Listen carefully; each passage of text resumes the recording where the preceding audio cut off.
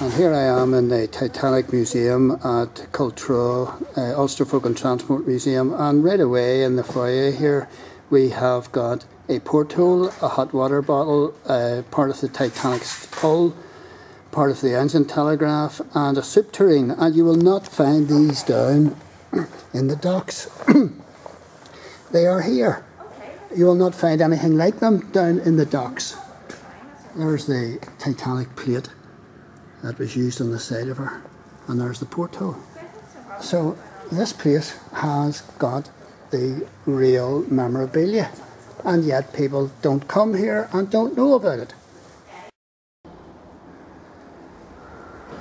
The Titanic Exhibition.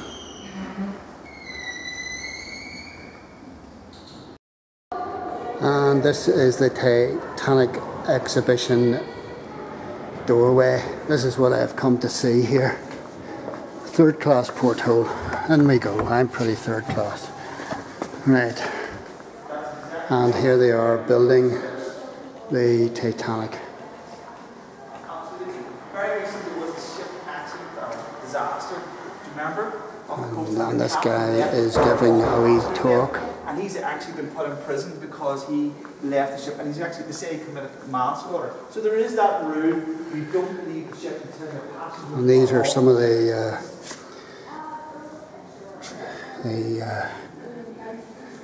cutlery and silverware and whatnot that they would have used on the Titanic. Life on board for the passengers. Come and see this place for yourself. It is the real McCoy. Titanic connections. These are all the boys, famous boys that were connected to the building of the Titanic. These are movies, and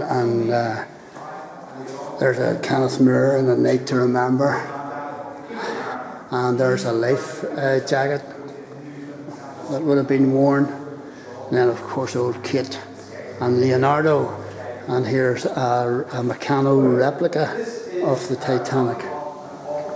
Different ways of selling the Titanic at that particular time, making money out of a tragedy. Survivor stories.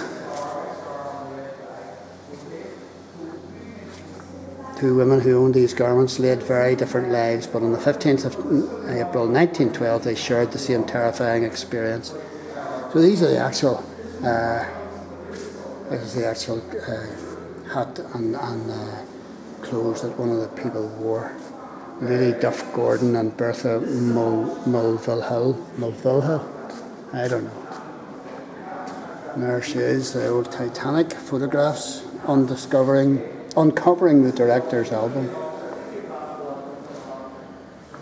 There's the wireless operator receiving or sending out the call for help, and the Carpathia was the closest ship. She was 60 miles away. And the riveting challenge, all right, okay. And these are the various tools made. This wee video is not in any shape or order, folks, because I'm trying to tools of the trade. I'm trying to pack in as much as possible here, and I'm not particularly organised, but this building giants. There's the yard workers, and there's a lot of the plans over here. There's the grand staircase, and the various items, paintings.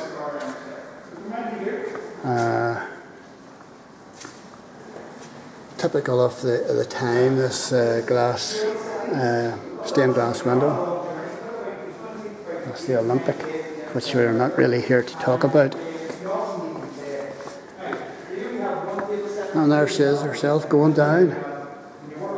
And this is interesting, folks. This is very interesting. First class saved, quite a number. And then look, there's all the people out on deck. Second class saved. Well, maybe not so many. And third class lost.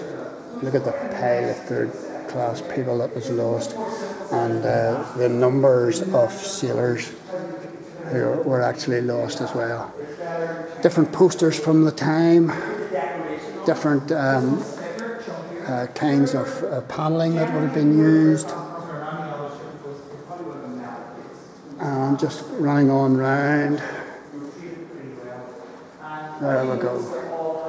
And this decorated cello backplate paying tribute to the cellists on the Titanic who actually went down with the ship, and they played Nearer My God to Thee.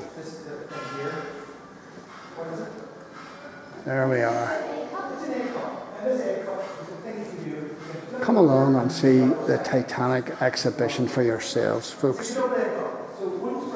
Down at Cultra.